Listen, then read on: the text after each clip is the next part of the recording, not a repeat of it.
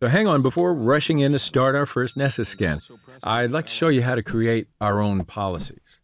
Policies allow you to create custom templates defining what actions are performed during a scan. In the Nessus web interface, click Policies at the left side. You see that? Good.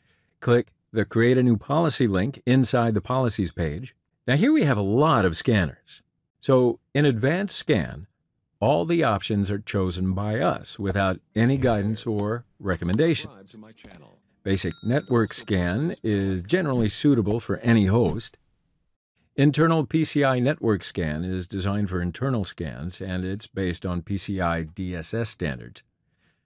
PCI DSS, Payment Card Institute, and Data Security Standards, simply one of the most important information security standards. So it looks like the days when this video was captured that Spectre and Meltdown are really new vulnerabilities.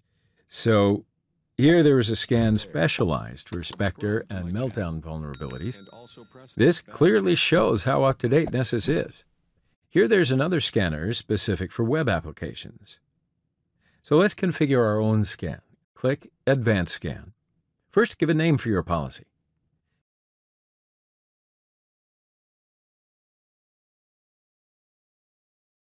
Now go to Discovery section. So we're in the Host Discovery page. Here we have a Ping the Remote Host option and the settings of the ping.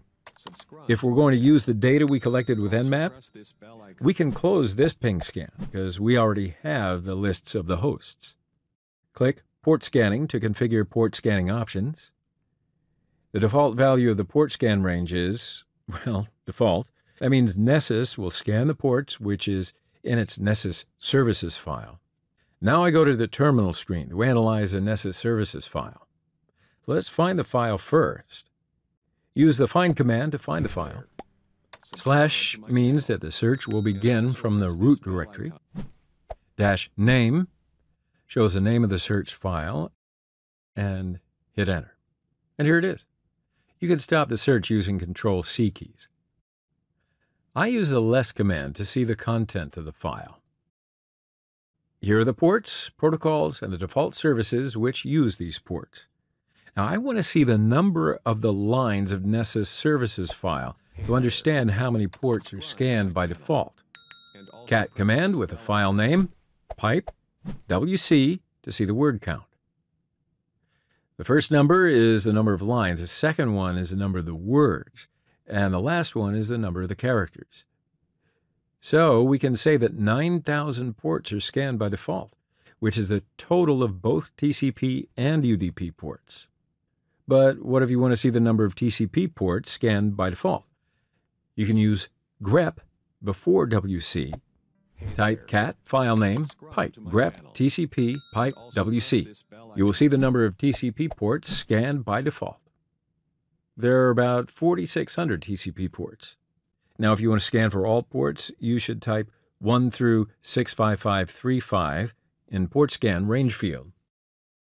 So here are the options to use SSH service for local port enumerators. So let's have a short break here. If you have some credentials to scan some services in depth, you can define those credentials before the scan. So here, select the Credentials tab, and you see some services. When you click the SSH, for example, you will see the credential options. But let's remove this for now. Now turn back to Settings by clicking its tab. We were in Discovery Port Scanning page, and here are the port scanning options. SynScan is selected by default. If you like, you can select TCP and or UDP scans as well. Now go to the Advanced section. Safe checks are enabled by default. So we can select scan IP addresses in a random order to make the scan a little more stealthy. Let's look at the performance options. We can reduce the number of max simultaneous hosts per scan to avoid delays in network traffic. Max number of concurrent TCP sessions per host is not defined by default. We can define an upper bound to keep the hosts safe. And again, we may define a maximum number of concurrent TCP sessions per scan to keep the network traffic safe. Now, look at the tabs on the top of the New Policy page, and you'll see the Plugins tab. Right, so here we have tons of plugins used in Nessus scans.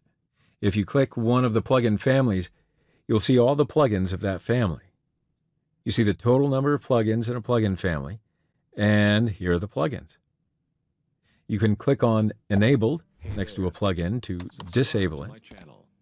Or if you want to disable an entire plugin family entirely, for example, denial of service, click on Enable label next to the name of the plugin family. Click Save, and now we have our own scan policy.